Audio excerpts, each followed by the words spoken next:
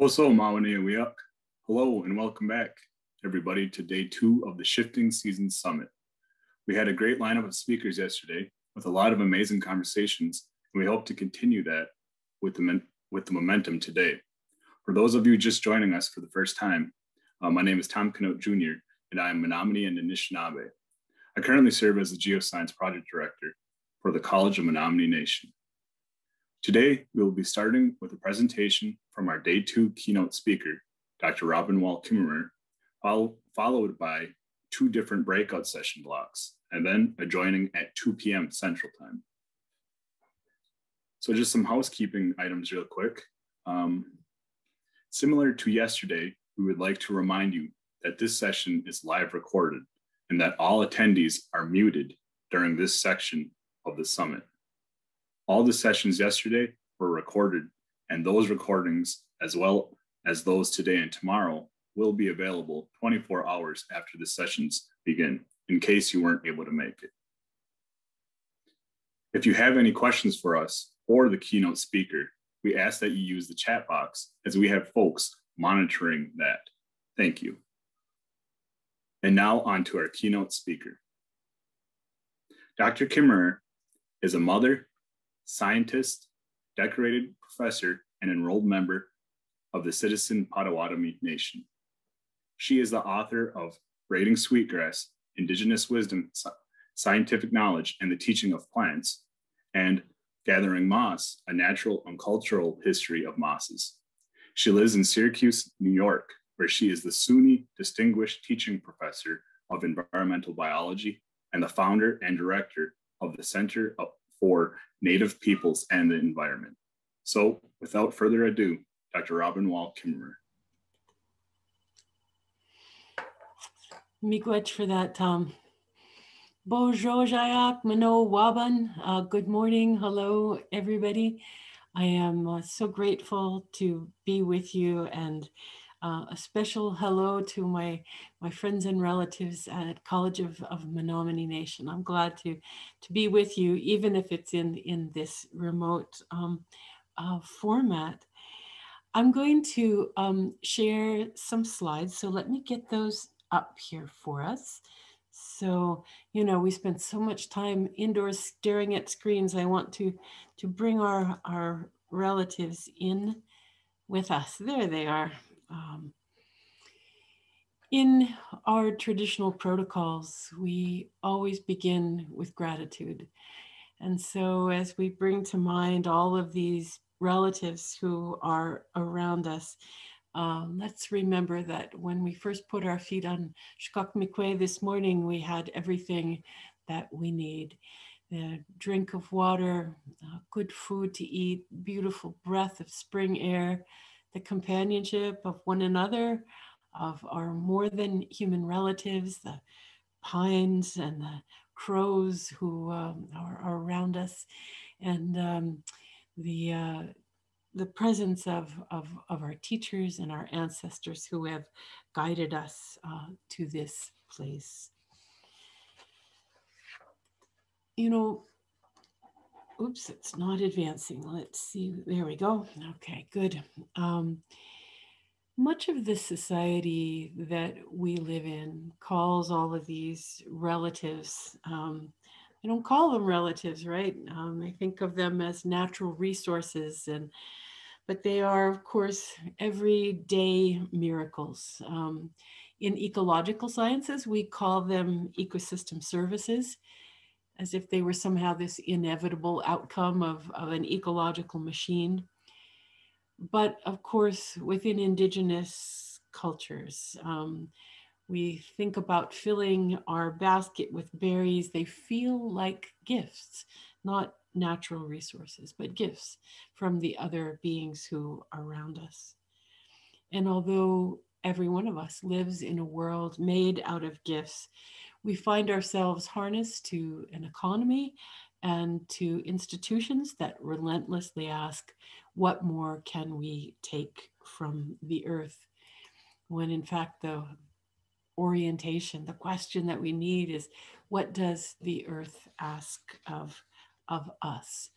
And it is that thinking in a time of shifting seasons, in a time of climate urgency, that brings us together. And I'm so grateful to the organizers of this conference who have used their leadership and their gifts to bring us all together for these important conversations.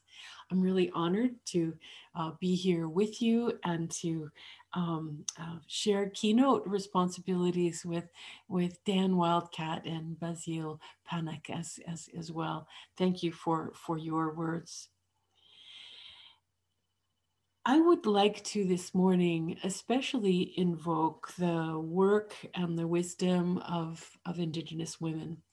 We know that we are in an era when women's voices and the voices of marginalized peoples all over the world are rising and will lead the way to this just transition in the face of climate chaos. I'd also like to invoke the teachings of our mythic first woman with gratitude and reciprocity for the teachings of Gishkokwe, of Sky Woman.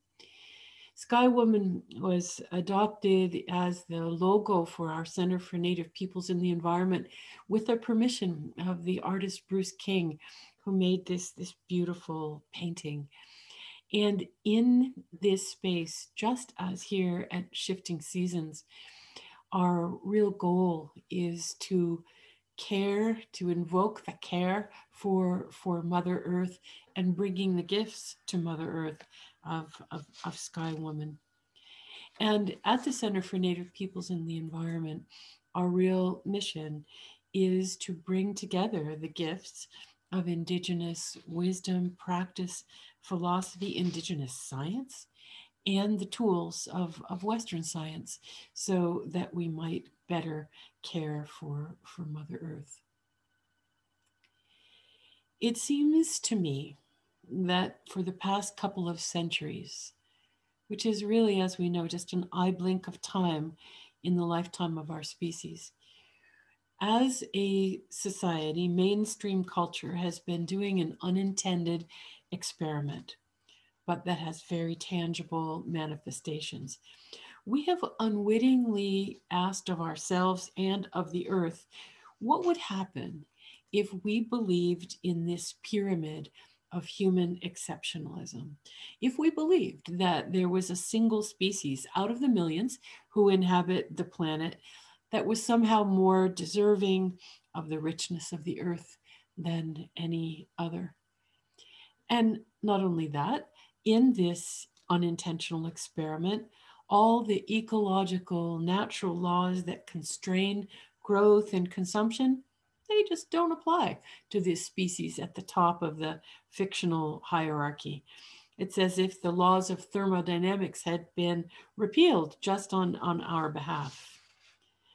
The experiment tests the hypothesis of what would happen if we behaved as if the earth was nothing more than stuff, not gifts, but commodities, a strictly materialist, utilitarian view of the earth.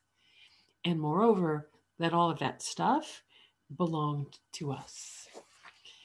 And we know that the results of that experiment are in.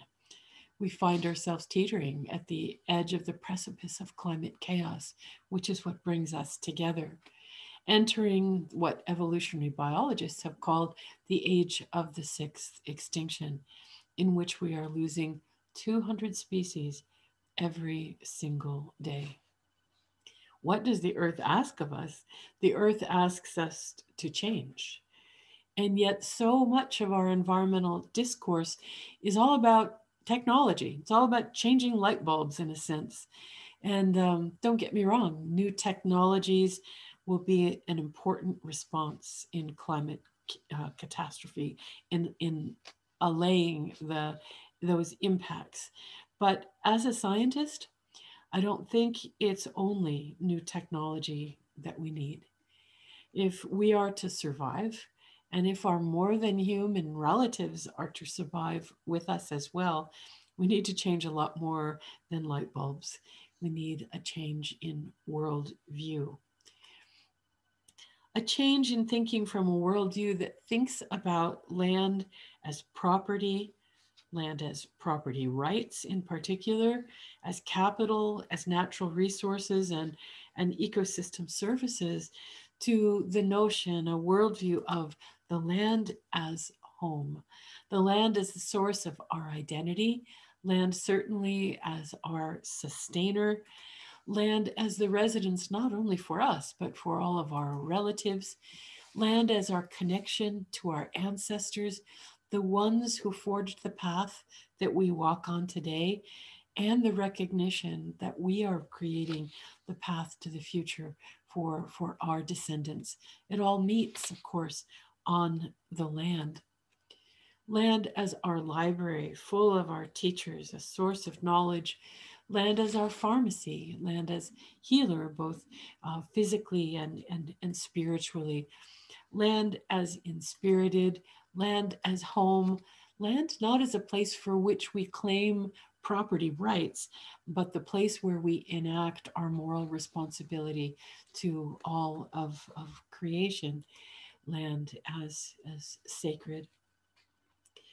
I think in the contrast of these worldviews, mainstream society is living in an era of profound error.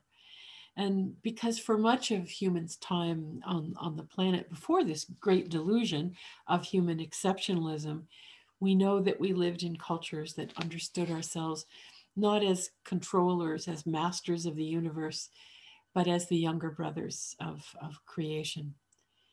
And that Western worldview that has so dominated our landscape like a monoculture for the past 500 years has yielded tremendous gains in the quality of human life, without question.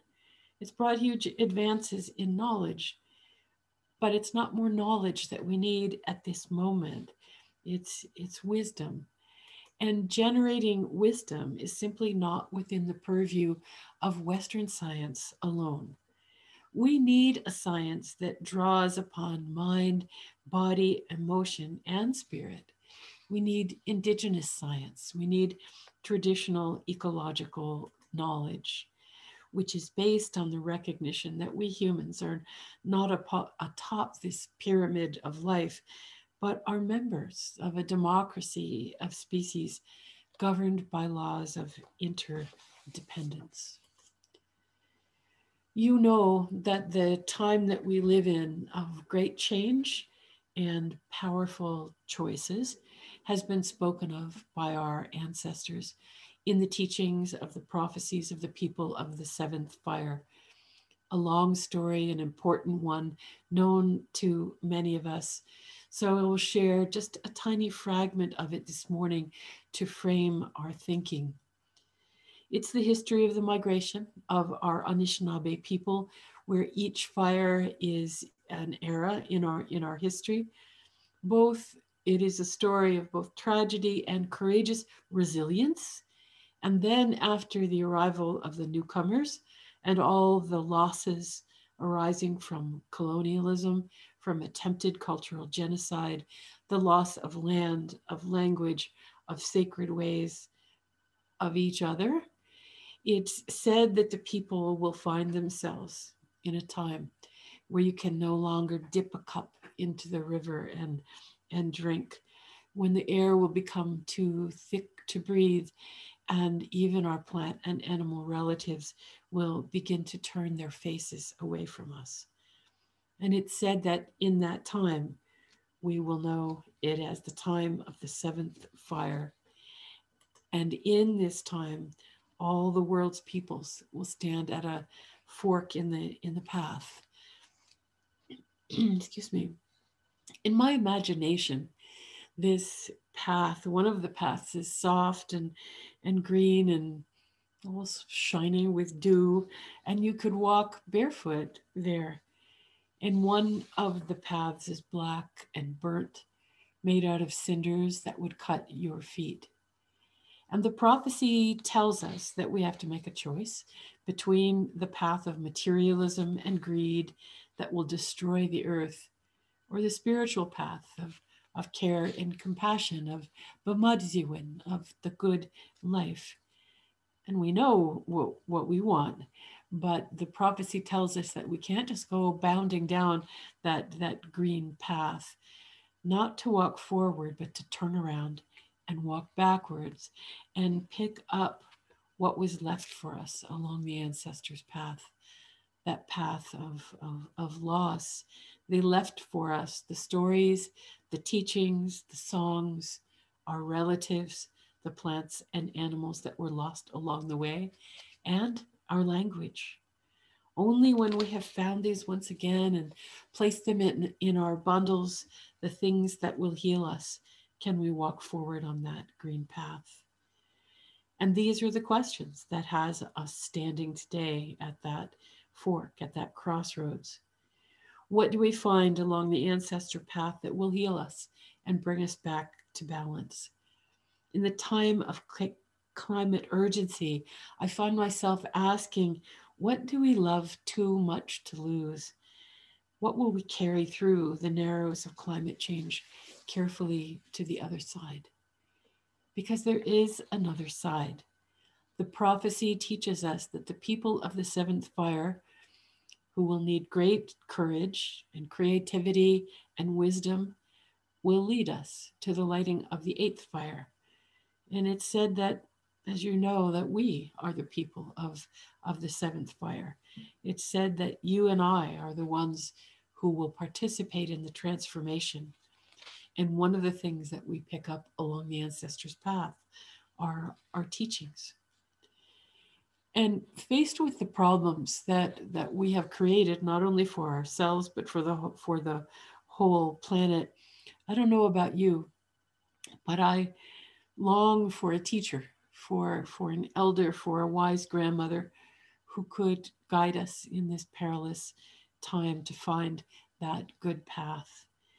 And it's said that when Sky Woman went back to the sky and looks over all of us with the face of Grandmother Moon, that she is that teacher. And I think that she left our teachers here with us, the ones she brought to us in her hand from the tree of life. She brought us the teachers, the plants. And as we know, in most of our traditions, plants are understood not only as persons, but as among our oldest teachers. I mean, after all, they've been here longer than anyone else.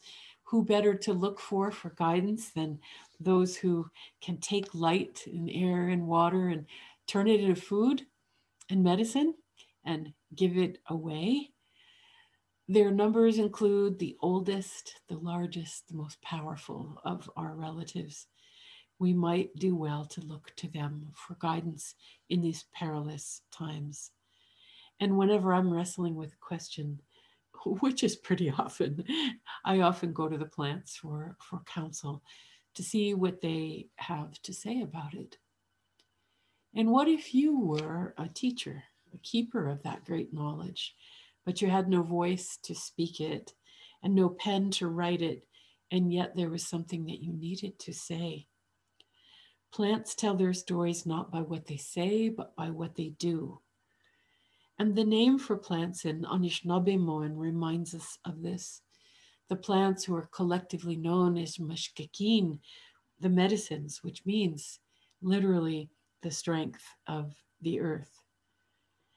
And in this year, which is the warmest ever recorded, when the glaciers are melting and storms are rising and hundreds of our fellow species are in grave danger, it's important to remember that we don't have to innovate our way out of this dilemma alone. We have our teachers, our plant teachers. In the Indigenous knowledge paradigm, knowledge arises from multiple sources. One of the hallmarks is learning from intelligences other than our own, our plant and animal relatives, the wisdom of the land. And this is grounded in the understanding of the personhood of all beings and the intelligence, inherent intelligence of the natural world. And forward thinking scientists have created this so called new parallel area of study based on accessing the intelligence of nature for design, for engineering, and for environmental problem solving. And this new discipline of biomimicry, the notion that we can learn and model our ways after the living world. Predictably, the science of biomimicry has been largely restricted to learning what new products might be made. But what interests me is what they might teach us about how we might live. And I know in the next hour you will have the privilege of hearing from my friend Jeff Greeno, a wonderful plant knowledge keeper. And I always think of his words that the elder plants carry the knowledge that we need to survive. And if plants are our teachers in this time of crisis, what can they teach us about responses to climate change? If we were willing to listen and to learn from them. Plants know what to do about climate change. They don't dither in ineffectual meetings and debate carbon tax structures. They just get to work. They can be a model for the transformation that we need. And think about it, they have already converted completely to a solar economy. You have probably heard that entrepreneur Richard Branson has established the Virgin Earth Challenge to spur the design of new technology that would remove carbon dioxide from the atmosphere and store it while we are transforming to a fossil fuel free economy. It's a lofty goal, critical deployment of human creativity on behalf of the climate, and the prize is $25 million. And of course, human ingenuity can certainly be a part of climate solutions. It already is. But we should also bear in mind that there is already a system that pulls carbon from the atmosphere and stores it for centuries. And it has even more bells and whistles. It too, in addition to carbon capture, generates oxygen, builds soil, protects biodiversity, purifies water, and it makes us feel happy and peaceful and at home. It's called a forest.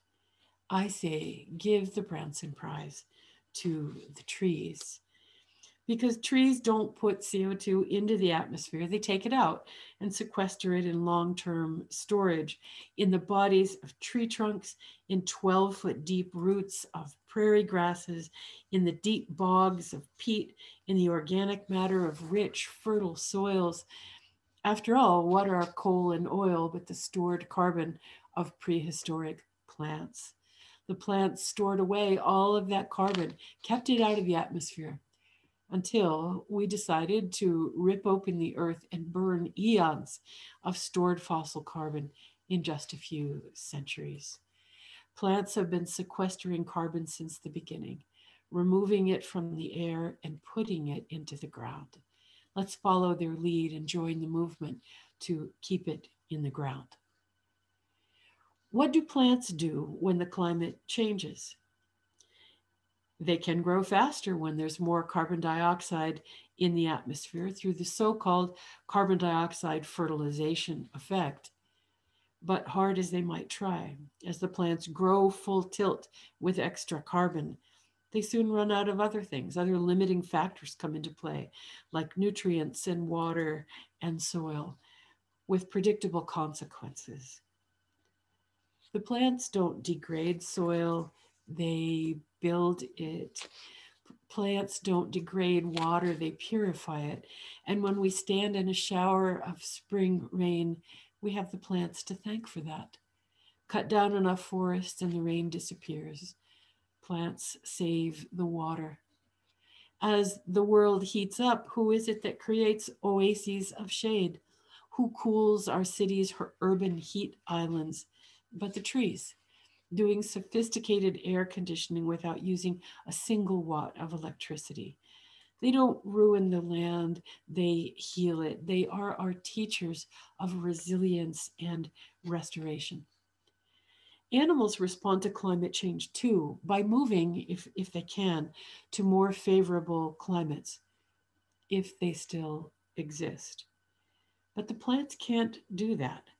It takes so much longer for rooted beings to move, so they adapt. And under conditions of stress, many plants accelerate sexual reproduction.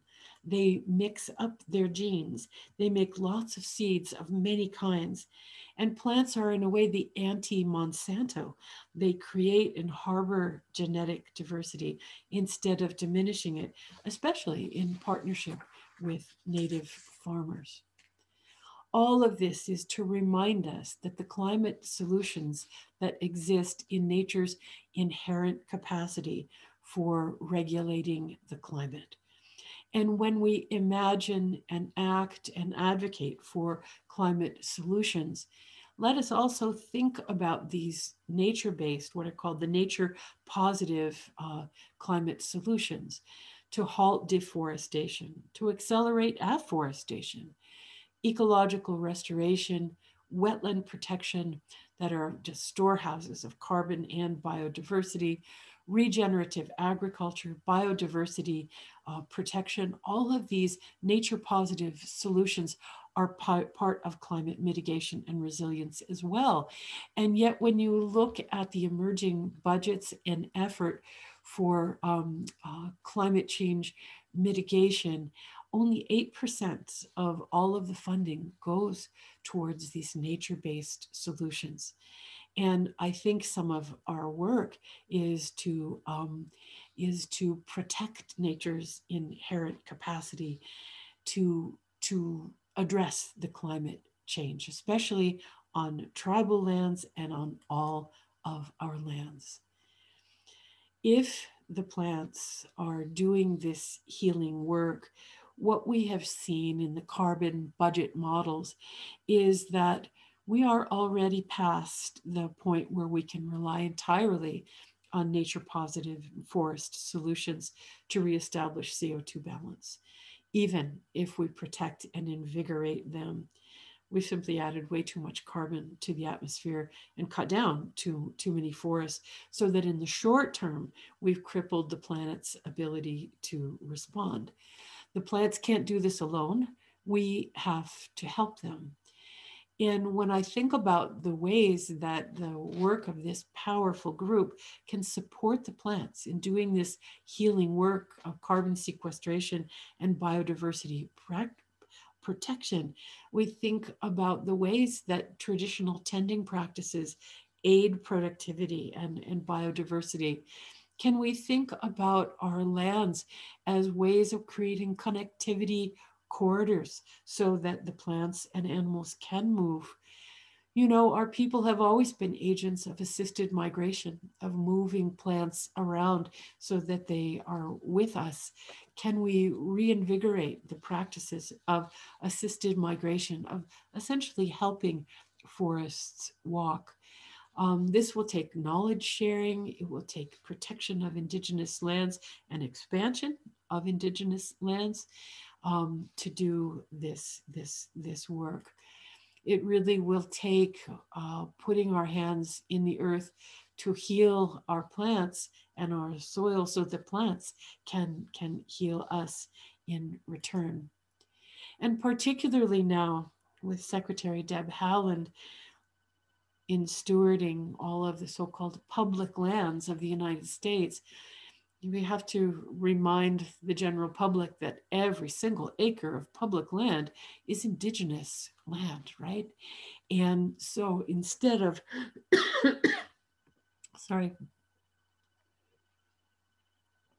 instead of public lands adding to the climate burden through fossil fuel production, public land guided by Indigenous wisdom, can become part of the solution in these nature-based practices. We have to realize that in terms of conservation, it's not enough anymore to only protect the remnants that we have left of the living world. We have to heal the wounds that we have caused. We have to both stop the degradation and to fix it. And so how do we support the plants in their healing work? Through restoration. And this has to be an imperative, to work with our gifts as human people, with all of our tools to heal the land through restoration. And indeed, ecosystem restoration is a powerful force for justice for the land, to engage our plant relatives and teachers in this work. But we also have to remember that it's not the land that's broken. It's our relationship to land that has been broken. And so using our gifts of traditional knowledge, of Indigenous science, of the teachings that we pick up along that ancestors' path on our way toward the eighth fire, that we need all of our teachings to heal relationship to land, to that change in worldview. And my friend Gary Nabhan uses this wonderful term of that restoration has to include restoration, a chance to shift our worldview, to tell a different story about relationship to land, the story that is held in our ancestral teachings of traditional knowledge, based on values, based on what we often think about, right, as the 5 R's. There's really so many more than 5, but to think about guiding all of our work and our policy with respect, relationship, responsibility, reciprocity, and reverence. That's how we change the story, by sharing the wisdom of the Indigenous worldview to guide our healing in a time of climate change. And yes, plants are part of the solution. Yes, individuals are part of the solution with our small acts of reducing carbon footprint. But we also have to recognize that what an individual can do is a small fraction of the carbon emissions from institutions, from industry, who are fed by federally subsidized reliance on fossil fuels. They're fed on by an economy that incentivizes destruction for private gain over the common good. And it is time to imagine and to implement a new green economy for the future. We need system change to combat climate change at a large scale. This too is part of restoration. But while we do that, heading down the green path, let's remember the teachings of the 7th fire prophecy, that we turn around and pick up what was left for us by our ancestors so that we can go in a good way down that green path. And I think we could do worse than engage with the philosophy of learning from the plants. And if plants are our teachers, we have to ask ourselves, how do we be better students? What more do we have to learn with Edbesendo and with the humility to listen and learn from our plant relatives? What does the earth ask of us? How do we learn and be better students of our plants? We show respect. A key piece of our ways of knowing and being. And a way of showing respect to the living world is for that respect for the personhood of all beings, which is so inherent in our cultures, to recognize relatives, not resources. And if we engage in our teachings regarding all living beings as persons, we can follow the lead of our Maori relatives and who have worked to have their sacred river, the Wanganui, declared a person, or to the indigenous-led nations of Ecuador and Bolivia, who have enshrined the rights of nature in their constitutions, to the global movement, again, led by Indigenous leaders, by Indigenous philosophy, which is manifest in the Universal Declaration on the Rights of Mother Nature, which is currently before the United Nations. Another way that we show respect and the way that we can be inspired by Indigenous wisdom, knowledge, and practice is thinking about the role of our Indigenous languages that they play in healing for the earth. Recognition of personhood takes place not just in international tribunals, right, but in our everyday speech. And most of us speak on a daily basis English.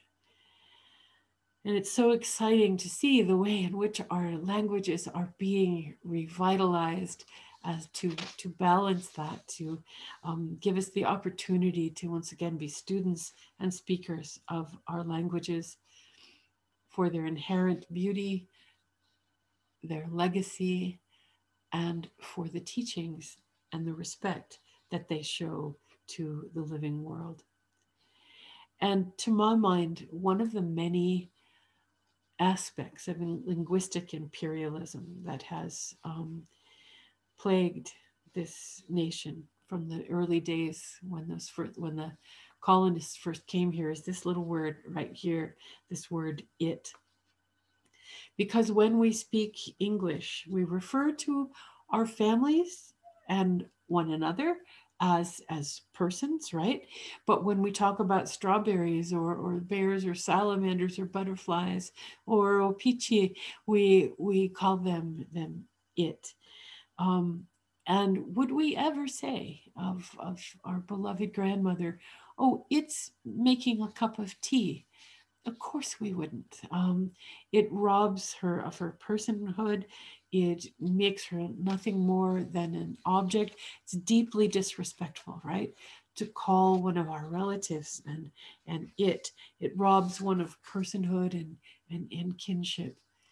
But in the English language, a being is either a person or a thing.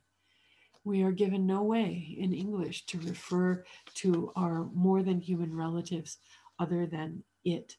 And this objectification of nature opens the door to the exploitative economies and worldview that we live in, that threatens us in a time of climate change. And linguistics really code our relationship to the living world. They kind of set the boundaries of who is within our circle of respect and compassion. And when a maple tree is called an it, we can take up the chainsaw very easily. And when maple tree is a her, we have to at least think twice. But as we know, in our Indigenous languages, there is no it for birds and for berries or for grandmother earth. Our languages are based on the grammar of animacy, applied to everyone who lives, to sturgeon, to mayflies, to blueberries, to boulders, to rivers, to geese. We refer to other members of the living world with the same grammar that we use for our family because they're our family. And if we are to survive here, and if our plant and animal relatives are to survive here, mainstream society needs to learn to understand the grammar of animacy. As we reclaim our languages, we also reclaim and teach and model a respectful relationship with the earth. And I think we need to honor the fact that learning our Indigenous languages, revitalizing our languages, is also an antidote to climate change and healing for the earth. We stuck here? No, there we go. Among the teachings of, oh, sorry, where was I here? All right. So what I wanted to think about together next is how can we choose reciprocity? How can we choose to invest in the teachings of the plants? And when we're among them, when we are listening and learning what they have to teach us, I think about these amazing plant teachers who are so brilliant, who are gentle and wise and creative beyond our possible knowing, intelligent, sacred beings who give and give. They are trying to help. They're doing their best to save the world against human folly. It feels sometimes like our plant relatives are trying to hold everything together until the industrial society grows out of this destructive adolescence and grows into wisdom. The plants are making forests, they're making these deep, dark soils, they're making food and medicine, home for all beings, and trying to hold back climate change. They are trying so hard to save the world, and they do it. But instead of showering them with gratitude and respect that they are owed, we cut them down, dig them up, enslave them, poison them in an act of betrayal which is so profound it threatens the very continuity of life. What do you suppose it will be like at the moment when people wake up and realize that they have ground our oldest teachers underfoot? I'm going to wind up with a story. It's a story that I return to again and again for hope and courage in a time of crisis. And let me tell you that I first heard this story from Haudenosaunee elder and friend Tom Porter, sitting at his table at Ganajo Halege, where he pulled out a deerskin bag full of the stones. When he told me about the time when Sky Woman's grandsons, the twins, were in conflict over the future of the beautiful world, about how the struggle between the twin forces of creation and destruction, which are always with us, were at last to be decided in a game. And I asked Tom whether I might incorporate this story into the teachings that I share. And he very generously agreed. It's a powerful story for the moment that we live in.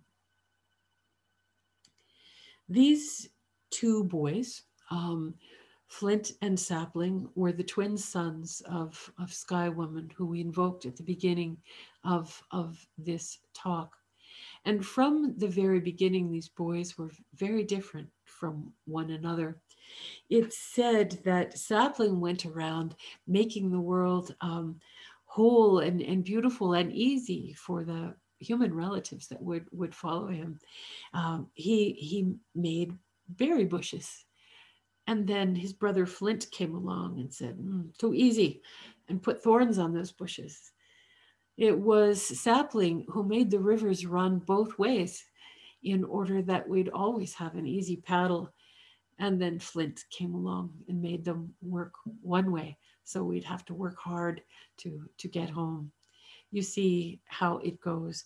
The brothers were in constant competition for what the world would be like, an easy path for people or a very hard path. And eventually, out of this competition, they decided that they would match their skills in the Peachstone game to decide the future of the earth. And whether it would be a world with thorns on the berry bushes, or whether it would be a place of generosity and continuity. Indeed, whether the world would exist at all, these forces of creation and destruction.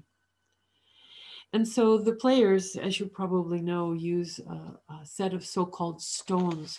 They might be peach pits or other kinds of seeds painted on one side black and on the other side white.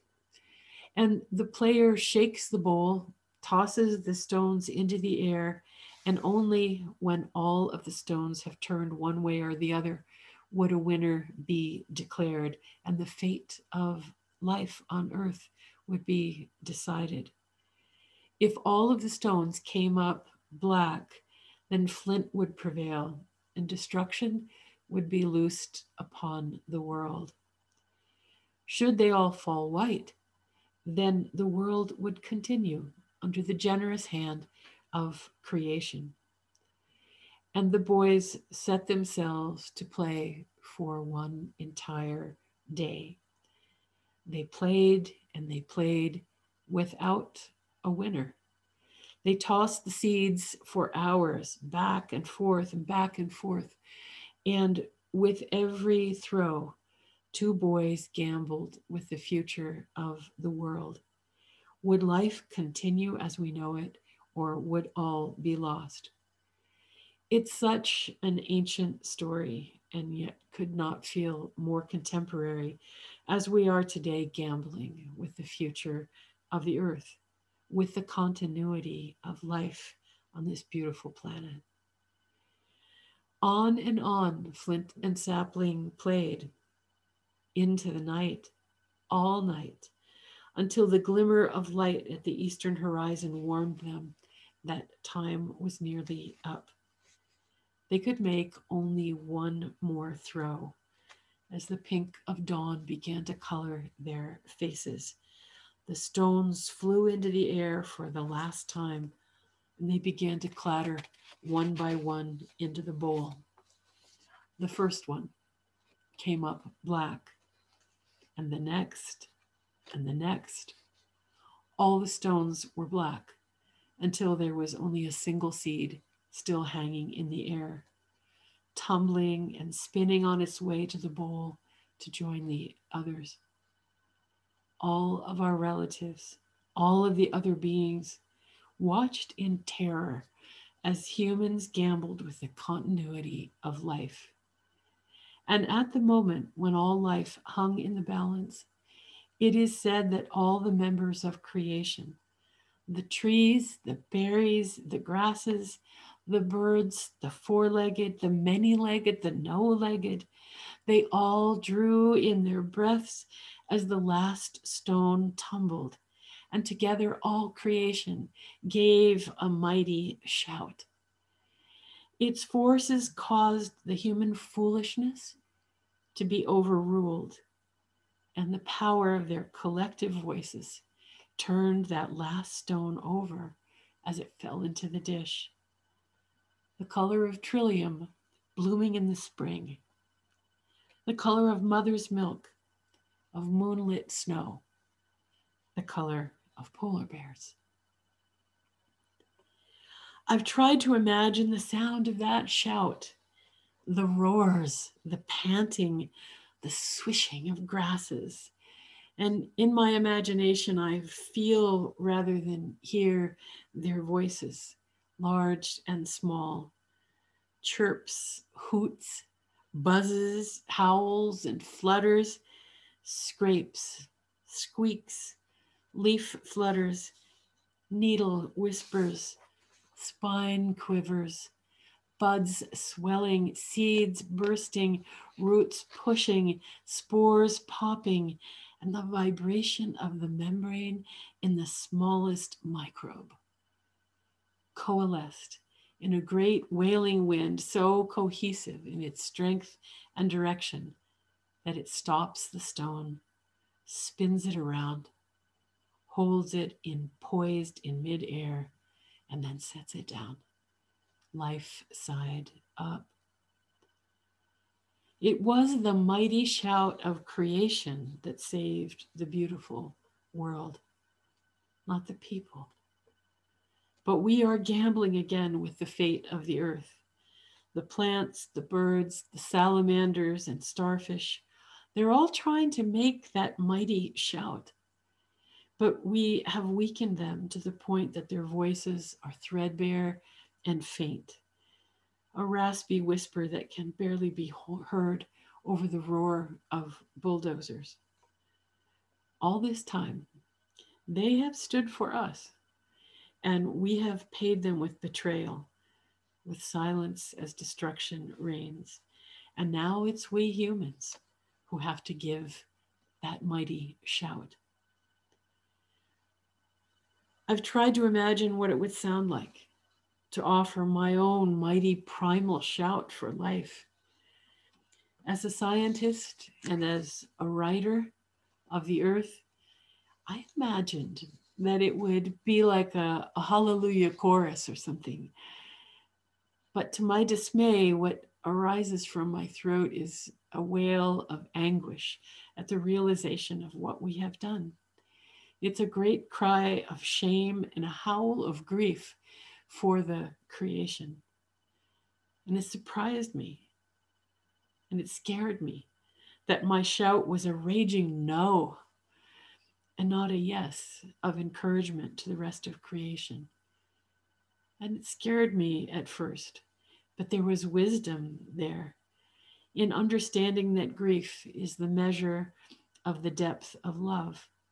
And it's love that's the material of transformation. Feeling the wounds of the world propels us. And in this time, in order to shout yes to creation, we have also to say no to destruction and resist, resist, resist on behalf of the good green world. And then, out of the powerful love that we have for the world, raise our voices in a song that will save us.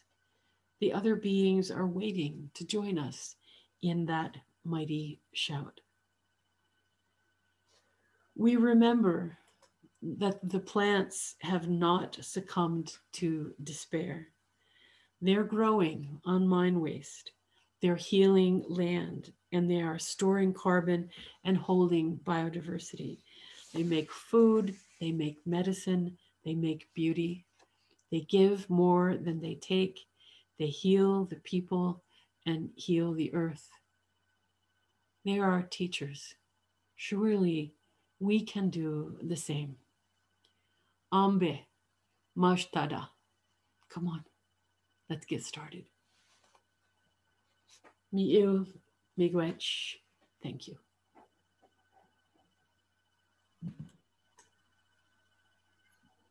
All right. Awesome. Thank you, Dr. Kimmerer. Now we'll have questions from the audience. We'll give folks time to enter their questions in the chat. But I think we have a few just to get the ball rolling. So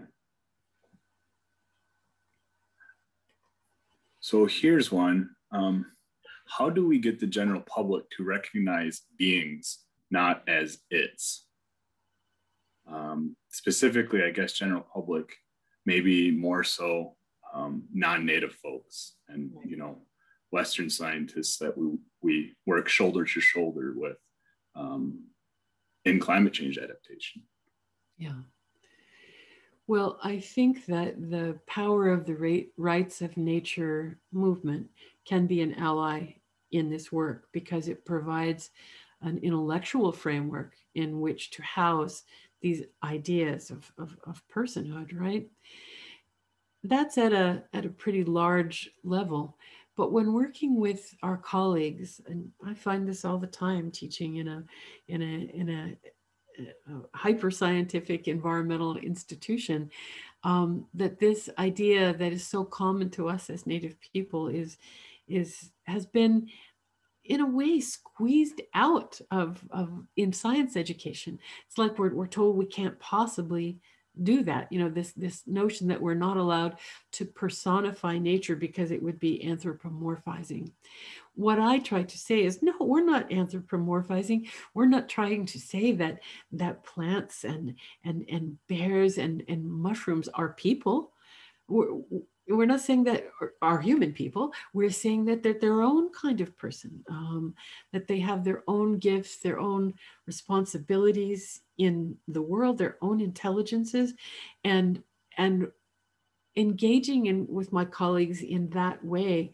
For the most part, they say, well, yeah, we, because when you get to that realm of using emotional intelligence, using our spiritual knowledge, it becomes, we remember what we always knew before we were taught that the living world is made of stuff and not of people. So it's just in making relationship and asking people, how they, how did they relate to the living world before they became a scientist? Mostly, I don't know any scientists, maybe I need to look harder, who came to science for love of data and hypothesis testing. They came to this work for love of the world, and for love of those beings. I think that's the pathway in. Awesome. Thank you for that. Yeah, that, I really enjoyed, I guess, your definition of, or possibly, a theme that relies within TEK as far as learning from intelligence other than our own, and recognizing that's, I've never heard that before. And, that's such a succinct and awesome way to put it.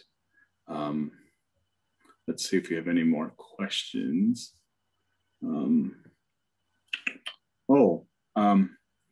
Maybe can you expand on the, I guess, Indians or Indigenous folks as being agents, or always having been agents of assisted migration? That immediately in my mind, goes back to the Indigenous highways that we used to have that, as you mentioned, Jeff Greeno, in his work with Dr. Overstreet, talk about in reference to Menominee, as far as, these Indigenous highways and trade systems that we had in place prior to colonization, and sharing seeds, agricultural practices, things like that. So maybe can you expand on that as far as what does that look like today and into the future? Yeah, I would love to.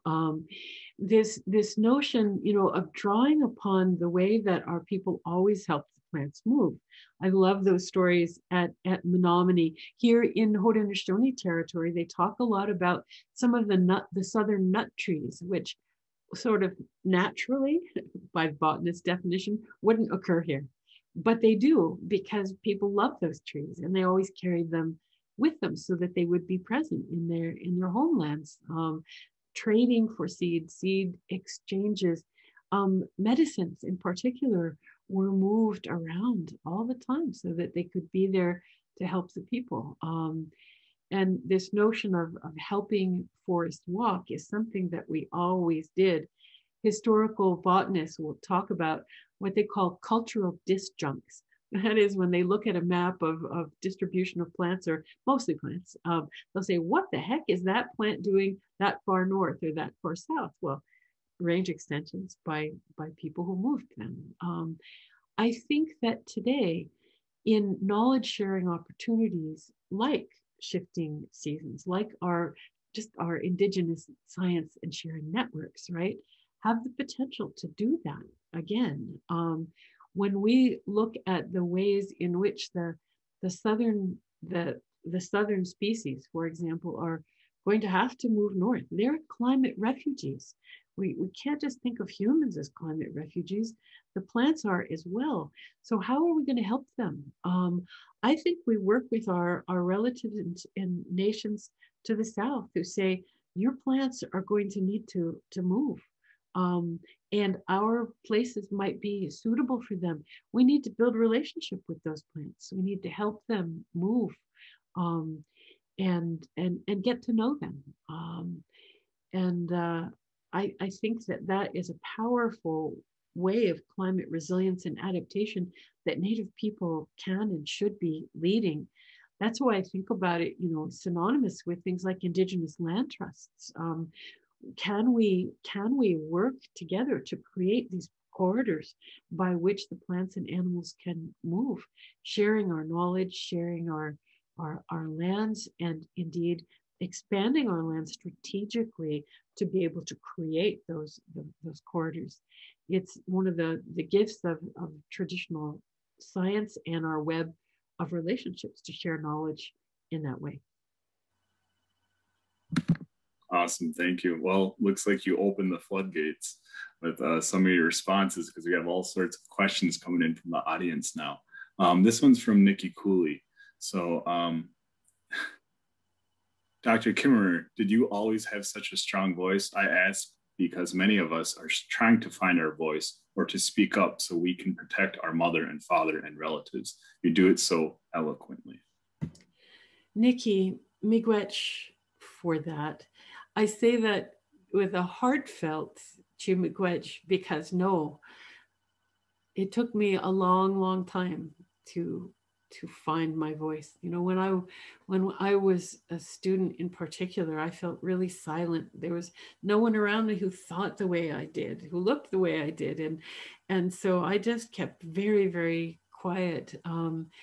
And it was later in life when, you know, I think about our teachings about the gifts that we are given as human people in return for the gifts of the earth. And as somebody who has, you know, had the great privilege of spending my life on my knees learning from plants, quite literally, I thought, there's plant blindness in this country. People don't appreciate these incredible beings who are around us in return for the privilege of having been taught by the plants.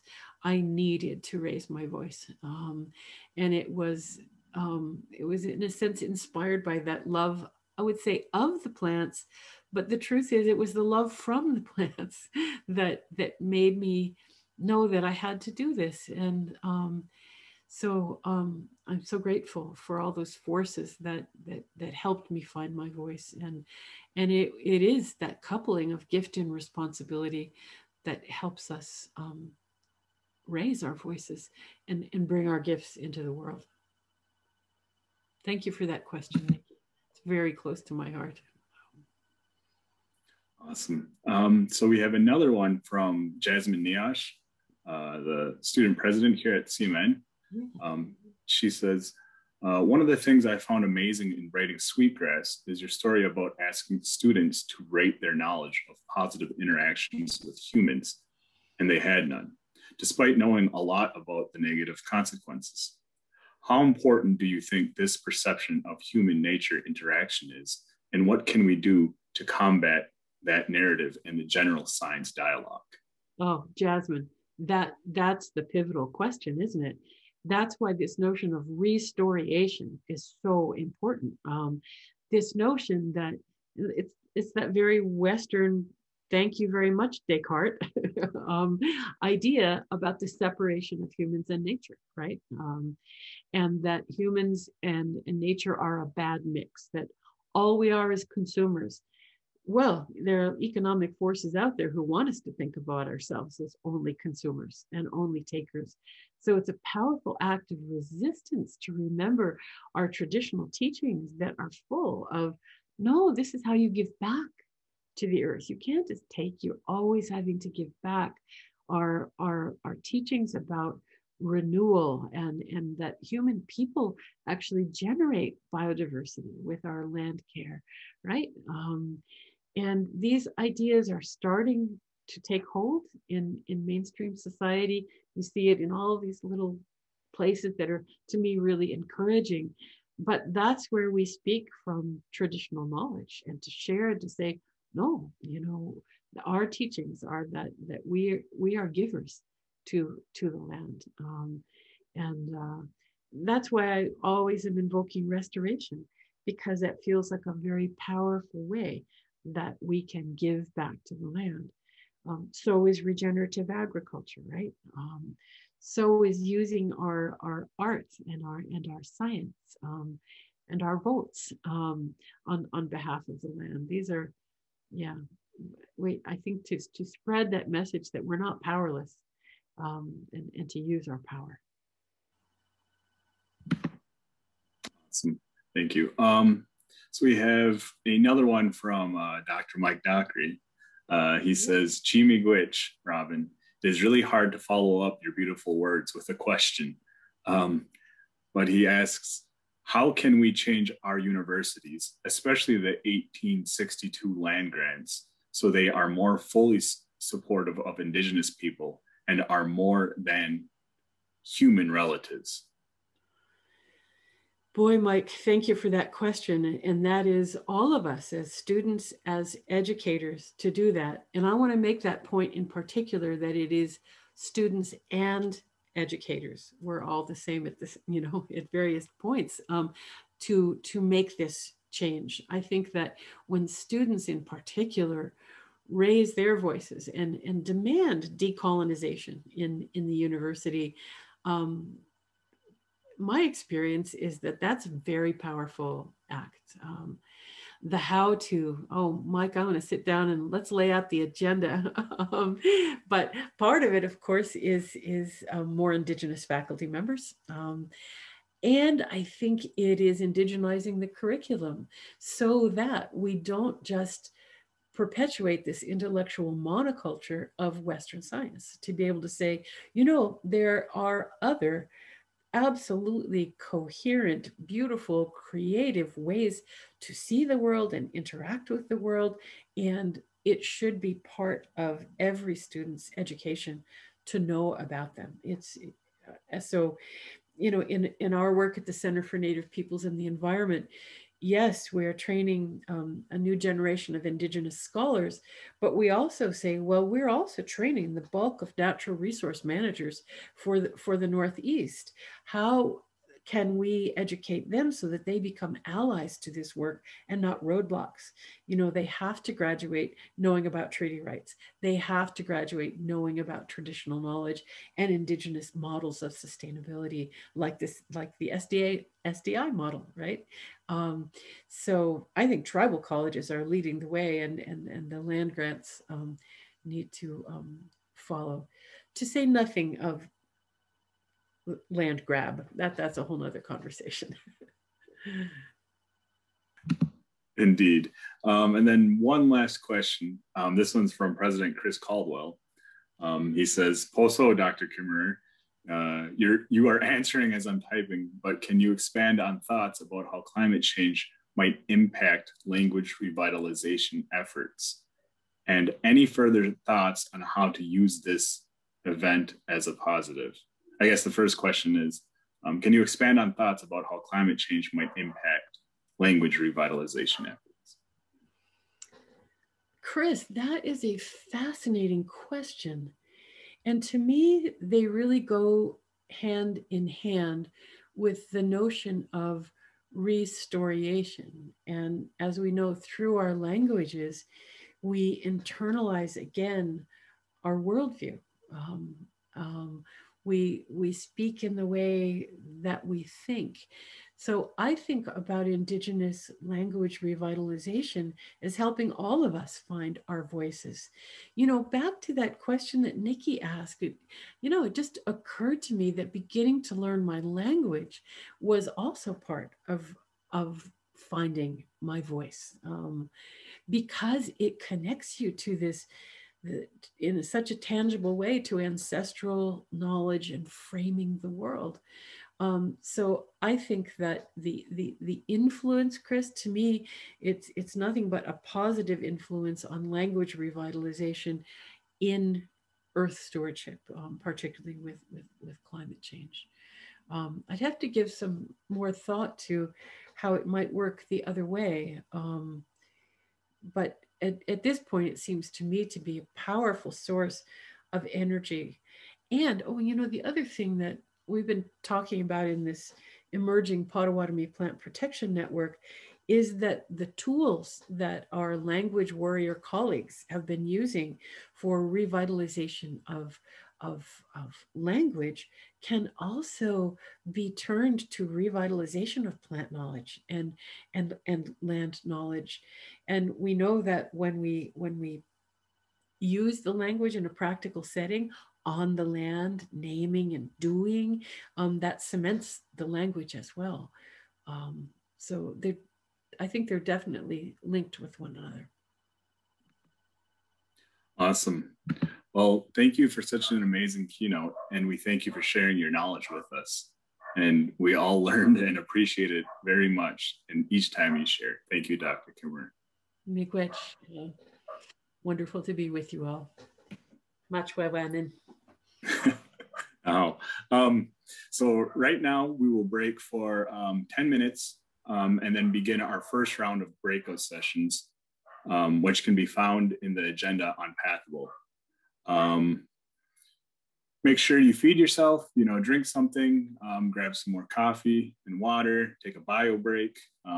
Again, rest your eyes, look away from the screen. And then also make sure, if you haven't already, check out the virtual tours on the event page. Sorry about that, my dog's going after the mailman, it sounds like. So again, just take a break, and then we will see you folks at the breakout sessions at 11:20 Central Time.